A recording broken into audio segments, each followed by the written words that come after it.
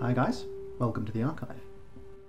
So, in the last 3 videos I showed you how to make a modular temple, the cold walls and battlements of the system, and the towers, along with the removable modular doors, trapdoors, and secret doors that work with them.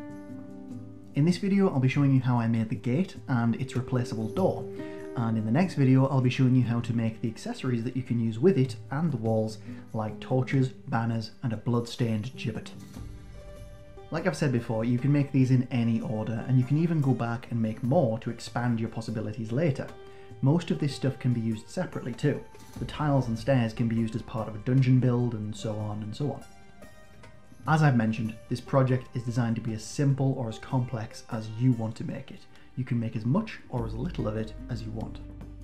If you haven't seen it already, there's also a video I made earlier in this playlist where I go through all the different ways you can use the terrain from these videos, including some scenario ideas, so let me know if you found that useful in any way, and I'll make more of them in future.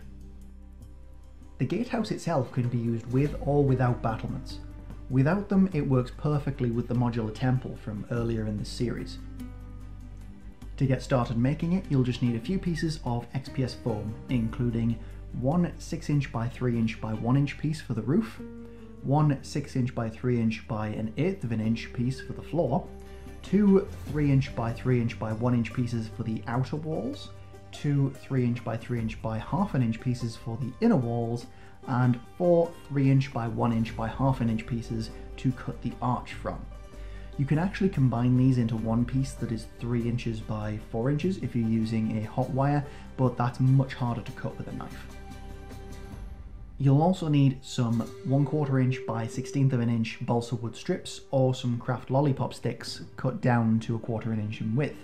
These are cheaper, but they are harder to cut and work with, believe me, I've tried. You'll also need some 2mm or 1/16 inch round wooden dowel, depending on which measurement you use, and some serial card. To start off, we need to cut a 1 inch grid 1/8 inch deep across all sides of the roof.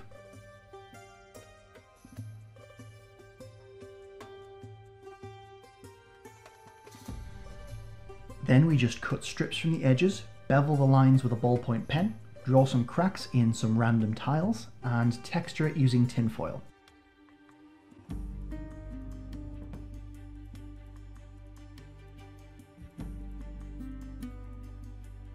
It's a good idea to go back and bevel the edges and deepen the cracks again after texturing to make sure that they stand out.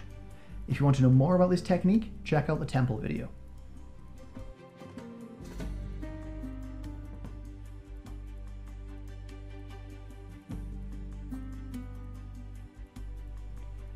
Then we follow the same procedure for the outer walls.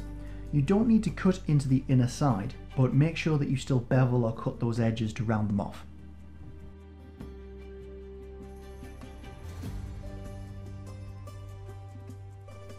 We then do the same texturing for the inner piece, except instead of a 1 inch grid, cut a 1 inch brick pattern into the inner side and edges. Once complete, we just need to glue it to the outer piece and bevel the connecting line.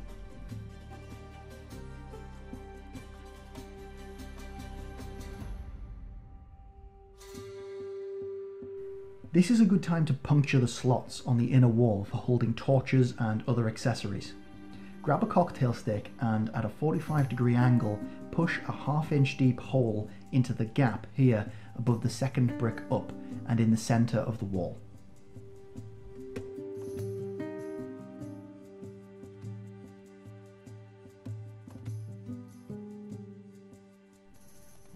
At this point we need to cut the archway.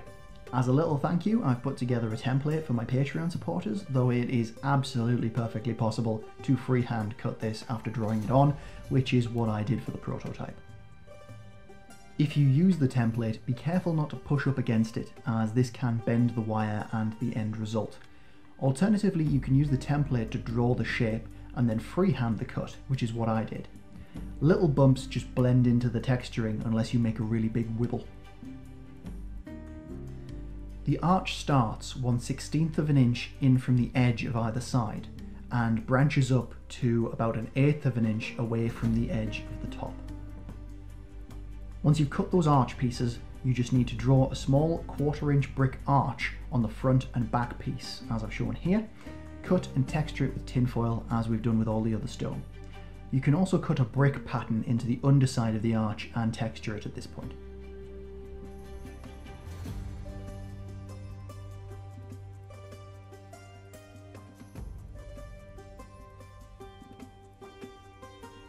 Once you've got this done, now is a good time to make the door, because we can use the arch as a template for the top of the door.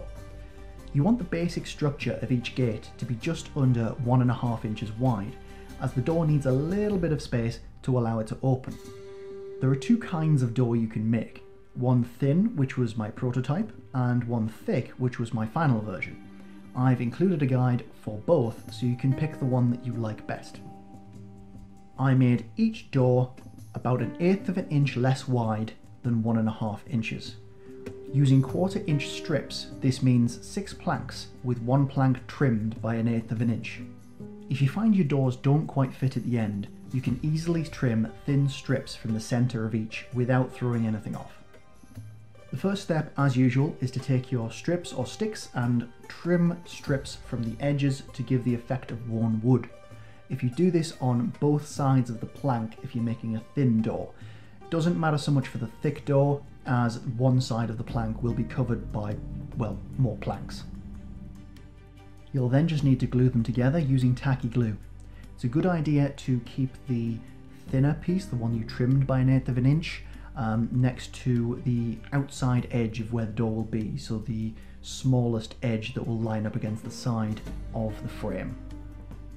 We'll then need to draw out the shape of the arch at the top using the arch as a template, and trim it to fit using a knife. You'll also want to cut a chunk 1/4 of an inch wide by 1/8 of an inch high from the bottom corner of each door to allow for the dowel axle mechanism. Once that's done, you can decide if you prefer the thick door or the thin door. If you want to make the thick door, skip this step and jump to the instructions for the thicker door. If you prefer the thin door, to complete it, take 4 pieces of 1 3/8 of an inch long strips and glue them in place on one side as the bracing pieces, as I did here on this prototype door. I glued them in place with a gap of about 1/8 of an inch on the side to fit the round dowel in. I also trimmed the excess strips at the top to match the arch shape. Then just glue the round dowel in and make sure it's lined up straight.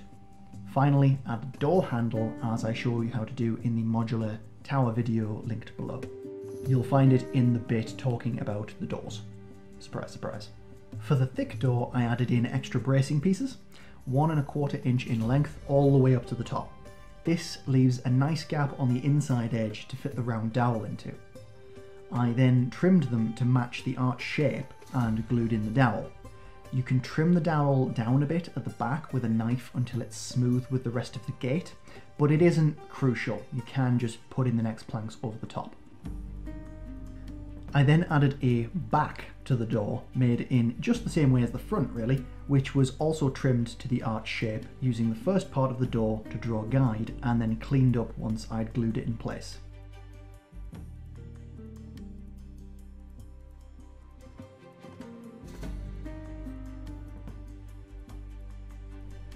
Finally, I cut out some bracing from serial card. This step I completed after painting the door, as it makes it easier to dry brush the door. These are just 3/16 of an inch strips cut out to the width of the door from serial card, with little indents drilled in every 1/4 of an inch using a pin vise.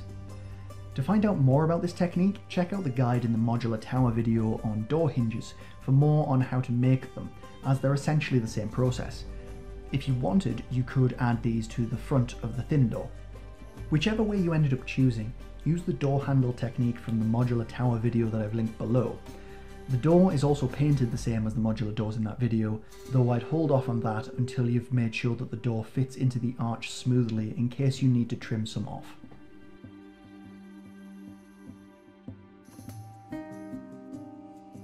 When you're done with the door, hot glue the outer walls in place to the roof and hot glue the centre arch in place beneath.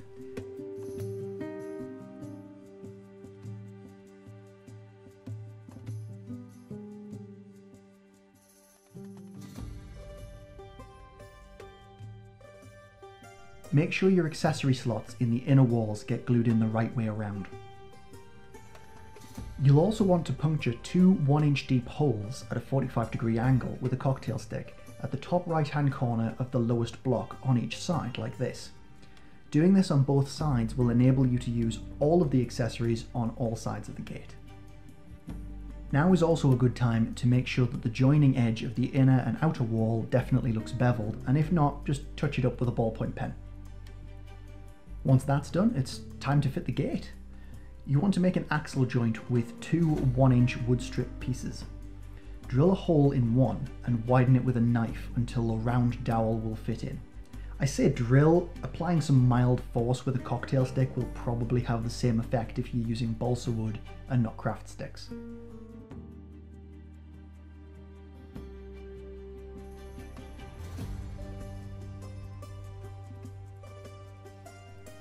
Then you just need to glue the undrilled piece beneath it to give it a base and cut the corners off the edges. Paint these pieces much as we did the door. Then we need to puncture the dowel holes in the foam. You want them about 1/16 of an inch from the edge of the wall and in the centre of the rearmost ceiling brick. Make sure the door is straight and can open. The gate will need more space to open if you're making it thicker, so bear that in mind.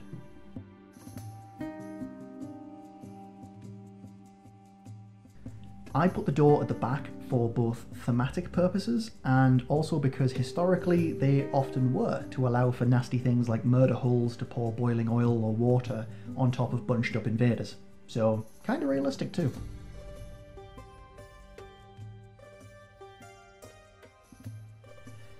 Now that you've got your dowel holes at the top of the gate, you can line up those dowel axle pieces at the bottom with the straight door above them, and draw in lines on the foam at the bottom of the gate. You can then cut these in using an X-Acto knife and trim away the interior at an angle like this until the axle slots neatly inside. A smaller hole here is actually better than a bigger one, as it'll hold the piece in place without you needing to glue it. XPS foam is kind of useful like that.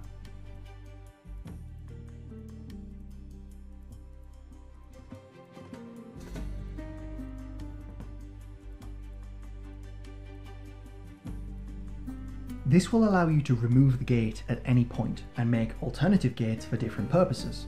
I have a few in mind personally, so let me know in the comments if you'd like to see a video with me making them.